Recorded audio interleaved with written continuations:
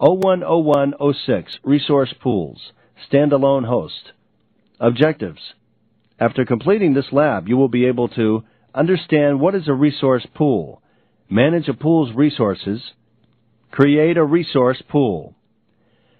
The objective in this course is to use standalone resource pools for single-host resource policy control, and then later on we'll get more detailed into Virtual Center. So in this section we're going to create a resource pool. And what a resource pool is it's a set of resources that we can either set aside or we can limit to a specific virtual server or number of virtual servers. When we're using host-based licensing and not using Virtual Center, our options are fairly limited, and administering our ESX server actually is very simple. We're going to go over a lot of the basic functions that you'll perform as an ESX server administrator in a situation where you're not using Virtual Center. A resource pool allows you as the administrator to divide and allocate resources to VMs and other resource pools. Resource pools are also used to delegate privileges to other users and groups. Every resource pool has a name, and it's visible in the Virtual Center Inventory tab. It has associated access control and permissions. Each resource pool allows you to define reservation, minimum, limit, maximum, and share values for both CPU and memory resources.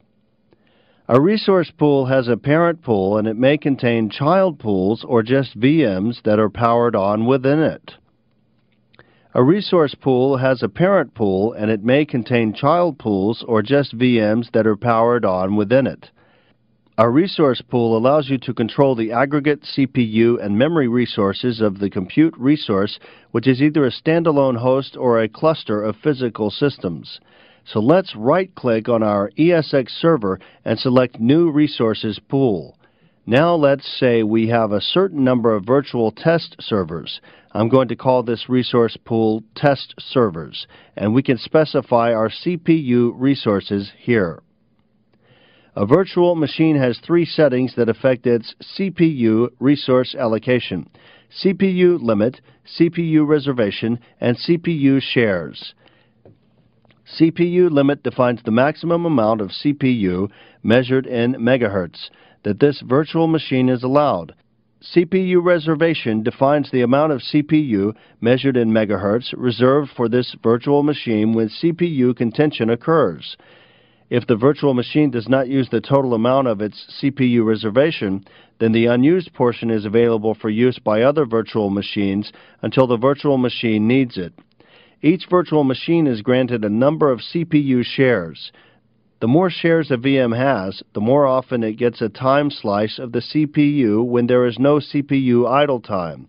All the virtual CPUs, vCPUs, in a virtual machine must be scheduled at the same time. Therefore, a CPU reservation of 1000 MHz might be generous for a 1 vCPU virtual machine, but not for a 4 vCPU virtual machine, 250 MHz per vCPU. And what shares means is that the parent or the host has a certain number of processor megahertz and a certain number of memory. And notice we're in the CPU resources section here, but according to what we specify here in the shares, low, normal, or high, or even a custom value, specifies how much of that resource this virtual server or virtual servers that are related to this pool will get. If we set share to high, it's going to be able to grab more memory. So if we have important servers running, accounting applications for example, we may want to specify a high share level so that these servers running the accounting application will automatically get more resources if they are needed. More shares means that this VM will win competitions for CPU time more often. Expandable reservation. If there's more memory free, it can reserve more if needed. Limit. We can specify unlimited, or we can limit the amount of memory. I'm going to set it at normal. And here, under reservation, we can reserve a specific number of megahertz for this resource pool. So if we want to guarantee that, let's say 1000 megahertz will be available, I'll just type it in here. Will be available for this resource pool, we can specify it here. Expandable reservation. Now what this means is if the host has more resources available, it can actually reserve more. But if we only want it to reserve 1,000, then we can check this box. I'm going to leave it checked, limit. If we want to cap this resource pool off at, let's say, I'm going to uncheck unlimited. Let's say we want to give it no more than 1,500 though. We can specify it here. So now, no matter whatever virtual servers are in this resource pool, it's not going to use more than 1,500 megahertz. Now, memory resources. This all is being set up exactly the same way with some conditions. A virtual machine has 4 memory settings that affect its memory resource allocation: available memory, memory limit, memory reservation, and memory shares. Available memory is the amount of memory given to the virtual machine at the time it was created. It is the virtual machine's maximum memory size. Memory limit defines the maximum amount of available memory that can reside in RAM. By default, available memory and memory limit are initially the same value. Memory reservation is the amount of RAM reserved for that virtual machine. Memory reservation differs from CPU reservation in that memory reserved for a virtual machine will not be donated to other virtual machines under any circumstances.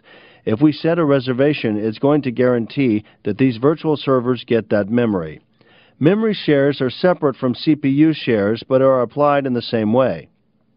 A virtual machine's memory shares controls how often it wins competition for memory when memory is scarce. Virtual machines that lose must wait until memory becomes available.